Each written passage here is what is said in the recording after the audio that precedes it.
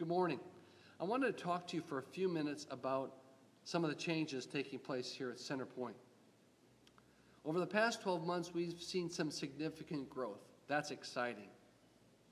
And to accommodate that growth, we've started the Moving Forward initiative. Part of that initiative was painting the interior and the exterior of the church. That's already in progress. When you drove in, you probably saw some trees have been removed. That was done for safety's sake.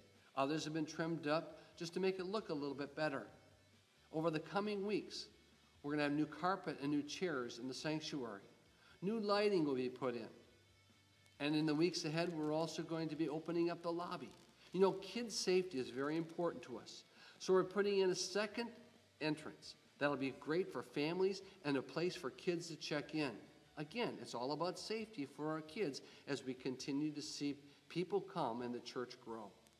Before it's done, we plan on renovating the bathrooms. By God's grace, this will all be done before Christmas. Now, some people ask, well, how did that get paid for? Well, back in 2006, we sold part of our property, and this is part of the money that we got from the sale of that property.